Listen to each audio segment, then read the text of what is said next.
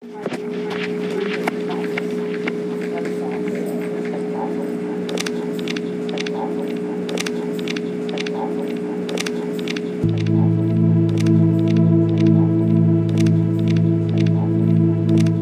a few years ago, when Robert saw Willard Wigan's work on the internet.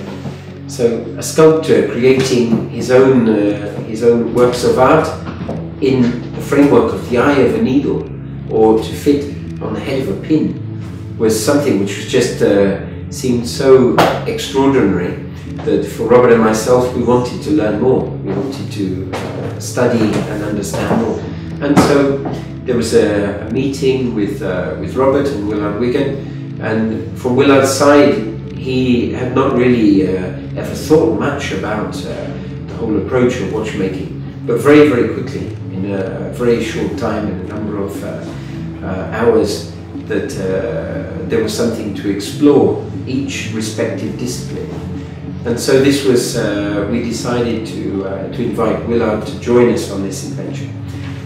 Willard's works of art were usually displayed in a microscope, binocular microscope, some 40 centimeters tall. And so to get the optical magnification of 20 times, this was a big challenge.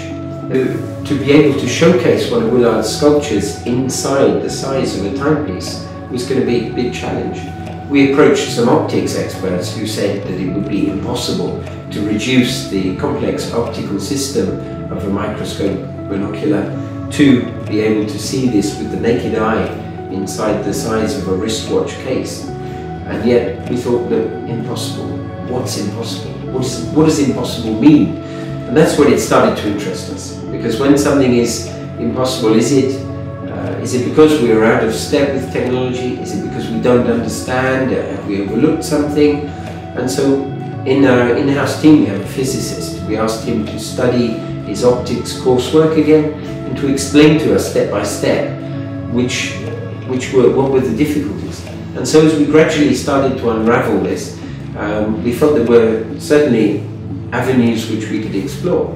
It took 2 years, but finally we managed to obtain a miniaturized optical system which was adjustable for the focal length, which we would be able to hopefully then construct into a complete timepiece, showcasing the contemporary artist's work and our watchmaker's art as well. So the fruit of the work was that we managed to incorporate a miniaturized rotary optical system inside the volume of the case. And so this was a fantastic step forward for us.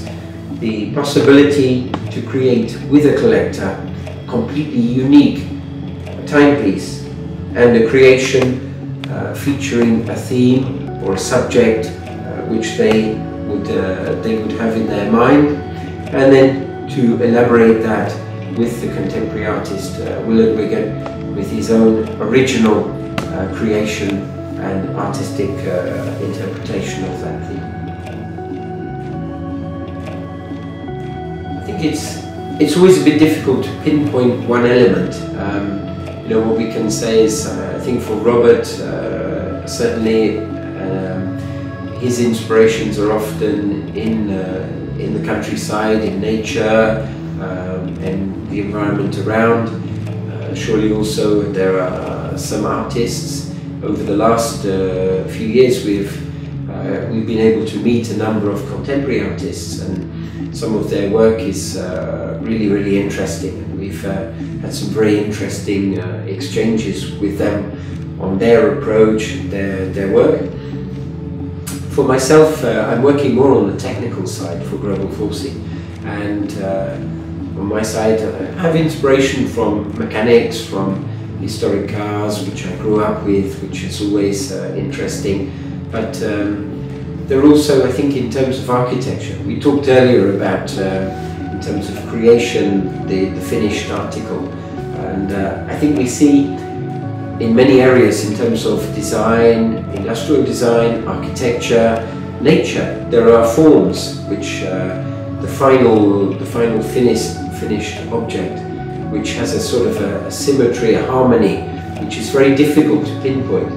And often we might think it was just a piece of luck, or somebody who's just talented, but often there's a whole process of research to get to that finished object, which we always find refreshing and pleasing. And so these are sources of inspiration, and I think also the angle to always want to go further, to seek perfection and pursue that, and to not compromise on the way. This is a very important sort of guiding force which helps to steer us.